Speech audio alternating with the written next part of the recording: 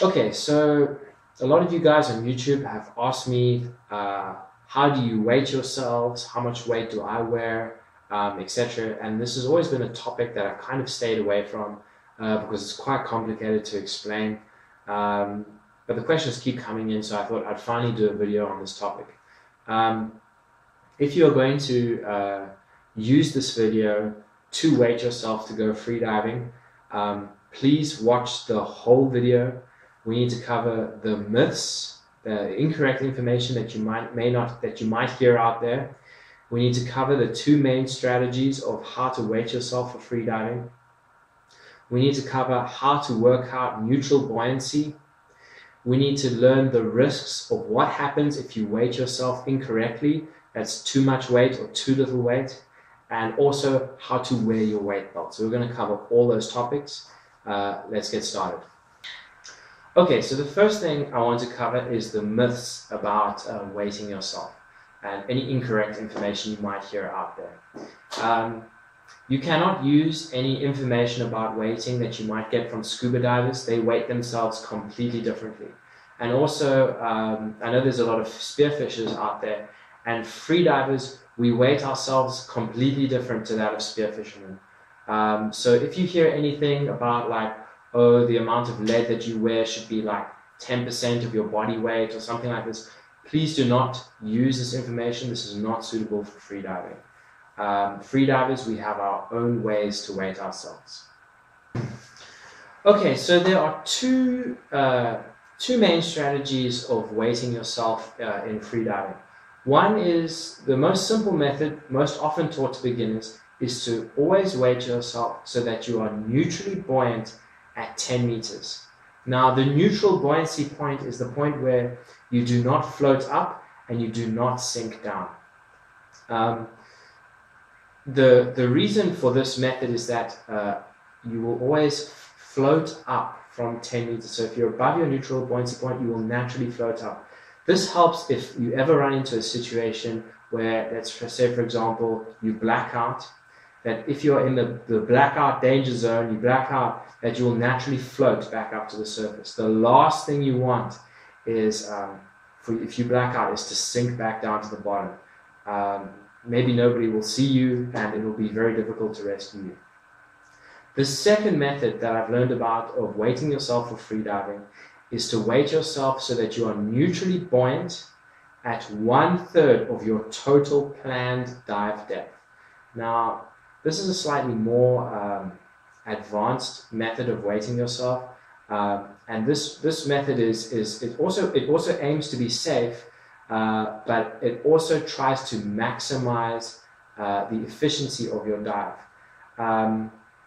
But actually, a lot of the time, these two rules, the 10-meter rule and the 1/3 rule, are actually very, very close to each other, that you might not even notice the difference.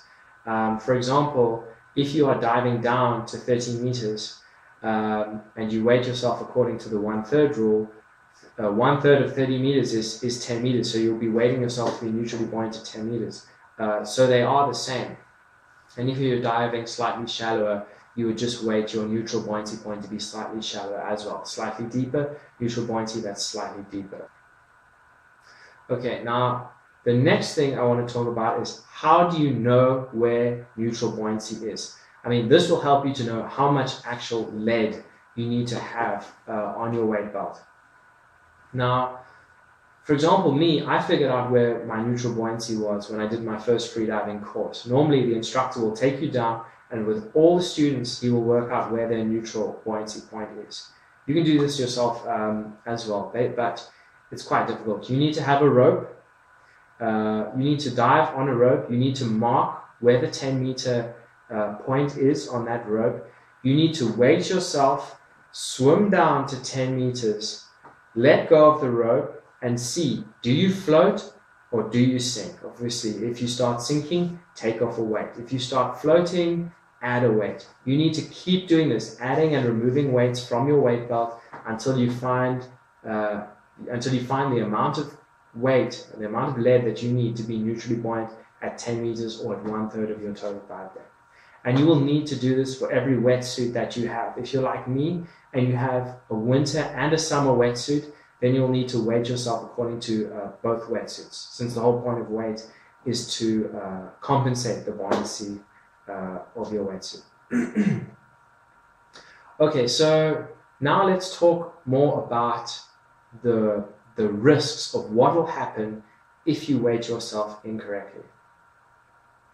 If you wear too little weight, what's going to happen is you're going to struggle to kick down. It's going to use a lot of energy. Eventually you're going to get down to the bottom and you're already going to be tired, you're already going to be exhausted, so it's going to cut your dive short. Sure, you'll surface easier, but you're tired before you've even reached the bottom. So that's not efficient. So too little weight is not going to be efficient for diving. Too much weight is also going to be extremely dangerous. What will happen is you'll have an extremely easy kick down. And on the bottom, you'll be heavy. When you come to the end of your dive and you think you want to kick up, when you start kicking up, you're going to feel, damn, I've got too much weight on. Your kick up is going to be exhausting, and you're already low on O2. You're having an exhausting kick up. The chances of you blacking out, running out of air and blacking out are going to be much higher. And on top of that, if you black out or if something happens, you will sink back down to the bottom of the sea. It'll make it impossible for anybody to rescue you. So please do not wear too much weight. Okay, so this is a freediving weight belt. It's made out of neoprene, so it has some stretch in it, which scuba diving weight belts don't have. They're normally made out of nylon. They don't stretch at all. So we've got a stretchy weight belt and a quick release buckle. And I want to show you how to properly wear your weight belt, because this is important for freediving. Alright, you want to wear your weight belt as low down as possible, to a point where it does, but it just does not interfere with your kicking. You see where I move my leg? Any lower down and it would start to affect the movement of my leg. You also do not want to wear your weight belt too high. Now some scuba divers might wear the weight belts on their hips. My hips are actually somewhere here. Okay, but this goes across your belly. And how do we breathe when we free dive? We belly breathe. So if I put the weight belt too high, this is sitting roughly on my hips. I'm going to start belly breathing now.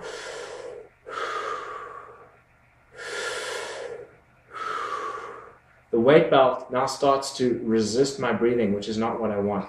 So, as freedivers, we want the weight belt to sit somewhere just above before it starts affecting our kick, but below our belly. So this is your hip bone, it's below your hip bone, somewhere here. So now when I breathe up,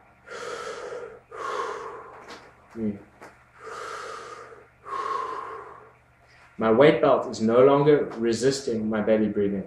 Alright, so that's how you wear a freediving weight belt.